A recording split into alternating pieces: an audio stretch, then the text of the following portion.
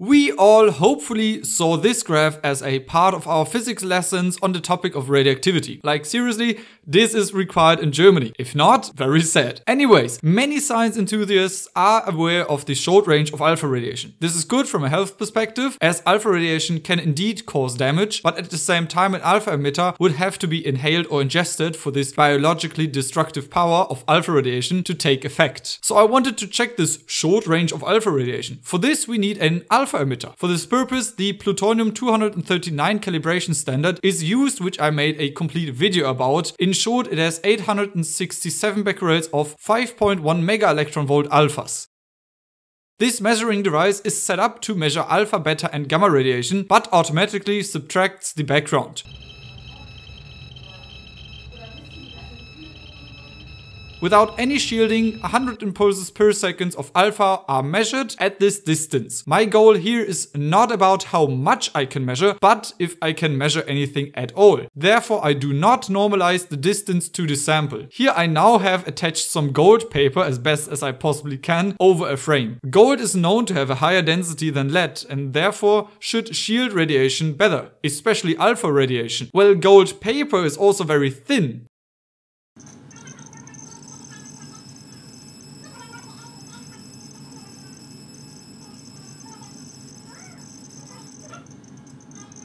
Okay, but no one uses gold paper to shield for alpha radiation. It also apparently brings absolutely little effect. How about a tissue, or better some cosmetic tissues? They are thin too, and indeed the alpha radiation is not completely shielded by the tissue. But when folded twice, nothing reaches the detector even on full contact.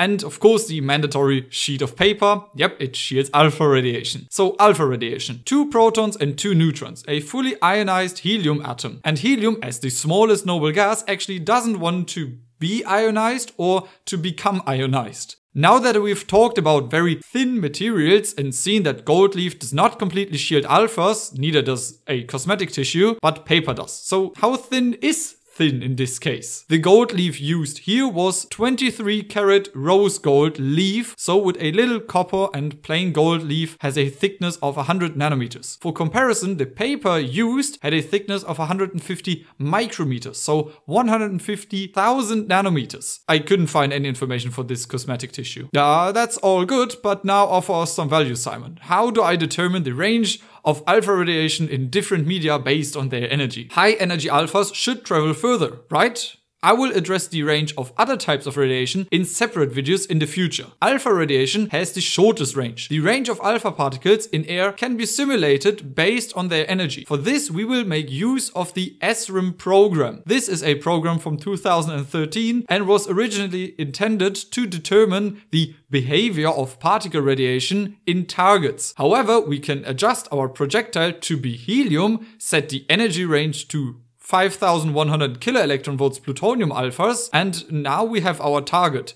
In this case, gold. And then another target, air, simplified as gaseous nitrogen. After all, air is 75% nitrogen. Now for storytelling, let's start with 0 millimeters of gold and 50 millimeters, so 5 centimeters of air. And here we can see the movement of alpha particles in air. It is mostly straight. Some of them are slightly deflected because they are charged particles, and air also consists of atoms which themselves contain charge carriers, electrons and positive nucleons. And look, occasionally there are some outliers. This happens when an alpha particle actually collides with another atomic nucleus and then gets scattered. This happens very rarely because the nuclides are absurdly small compared to the entire atom, and especially in gases where the mostly empty atoms are far apart from each other. So now let's place a 1 micrometer thick gold foil over our alpha source. 1 micrometer is 10 times thicker than the gold foil used in the experiment. You can already see much more scattering because the alphas would have to fly through the very dense gold foil, and there are so many more electrons and highly charged nuclides that can deflect the alphas from a straight flight path. And if you haven't noticed yet, this is how far the alphas got without the gold foil, and with 1 micrometer of gold we are now here. No longer at 3.5 centimeters but at 3 centimeters. Okay, 5 micrometers of gold? Well, that's a change. Much more scattering, and now the alphas have a range of only 1.5 centimeters. And we have many more of these outliers, which also makes sense because we have more atomic nuclei per volume. What about 7 micrometers? As expected. Yeah, at 10 micrometers, nothing comes through. Of course, you are wondering, how does not only the layer thickness, but the energy affect the range? Here again, 5.1 mega electron volts, only in nitrogen.